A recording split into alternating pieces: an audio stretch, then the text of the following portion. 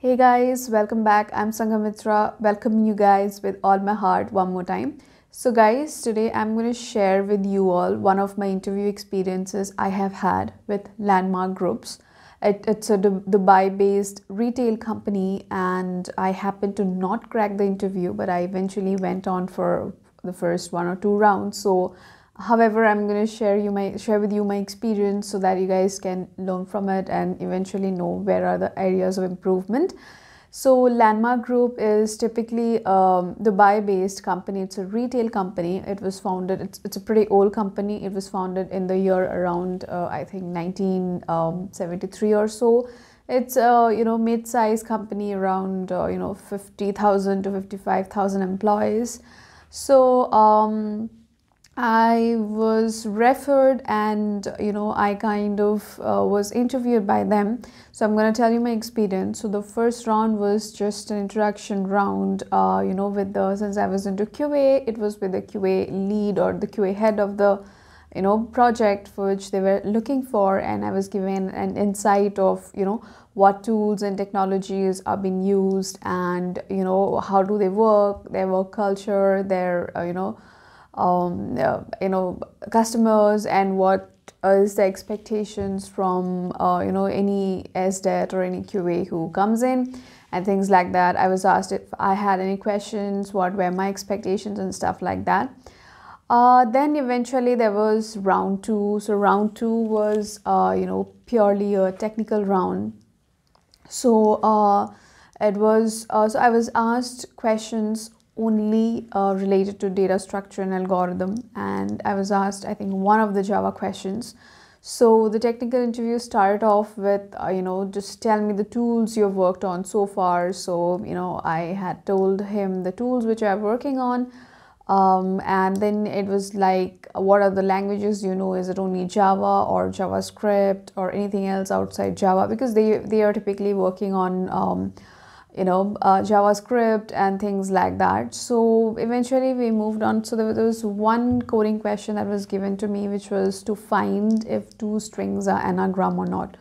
So two strings, we call them anagram when the letters of the first string matches the letters, like listen and silent, like they are anagram strings, because the characters of string 1 matches the characters of string 2. So there are multiple ways of doing it, right? So you can either use a hash map concept, you can use string concept. So the condition which was given was I was not supposed to use any of the inbuilt methods. So what I was trying to do is I was trying to sort both my strings using collections.sort, and I was just trying to compare. So that wasn't allowed. So I used a hash map concept, so storing and then comparing against the map. So I eventually got the solution, but what happened was, to solve that problem without using the inbuilt method, it took me a lot of time. So around 20 minutes or so just went on for that particular problem, post which I was asked to reverse an element which is present in a linked list.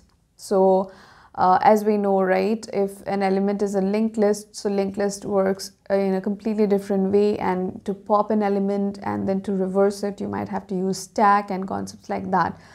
So if he was nice, because he did give me a hint of you can use stack to do that, but I have not worked with linked list, because the frameworks, or in my work experience, whatever I worked on, we never needed stack or any data structure for that matter, right? Like these kind of problems. So I tried, but eventually there was no time. Like, it was just a half an hour interview, and he had to kind of stop, and I was unselected. That was the round. So what I really learned from that interview, I can tell you guys, is don't take too much time solving one problem. If you're trying to solve, also just ask whether it is okay to take that amount of time. I did ask multiple times, but I was told it's gonna be an hour, but eventually it was for half an hour or so.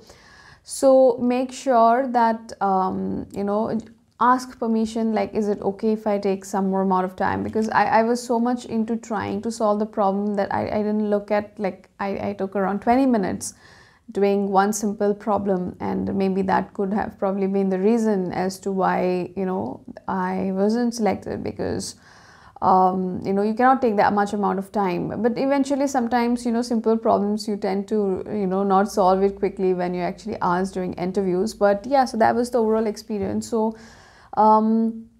anyone who's trying to give an interview, I can say from QA or SDET perspective, for the company Landmark Groups, be very thorough with whatever technology, like very high standard questions, like be thorough with data structure and algorithm, you know, be thorough with programming questions. And what I was told is, you know, they use a lot of their inbuilt tools. They don't depend on any of the open source or any of the market-based tool. They create their own tools, you know, to create and write test cases. So the expectation is definitely high, because they use JavaScript. And always it's really good if you can learn an alternate language also, like Java with JavaScript, or you know, anything that interests you, maybe Selenium with a little bit of Cypress, so that, you know, because as we see, like you know, countries like Dubai, or when we see something outside, they really use latest technologies. So, you know, whenever you get a chance, learn something new, because there's no harm when you learn something new. So that was the 2 rounds which I kind of gave, and I didn't make it, but I still thought I should make the video for any of you guys who's trying to go through, you know, I think they still have opening. If you see Landmark Group's jobs profile, they still have the opening for SDET. So anyone who wishes to travel or who's looking to move out of India can definitely give it a shot. You know, you can contact the HR. His details are also on LinkedIn. So yeah, that was pretty much the experience I have had with Landmark Groups. So I thought of sharing it with you guys. Thank you so much for watching. I'll see you guys in the next video.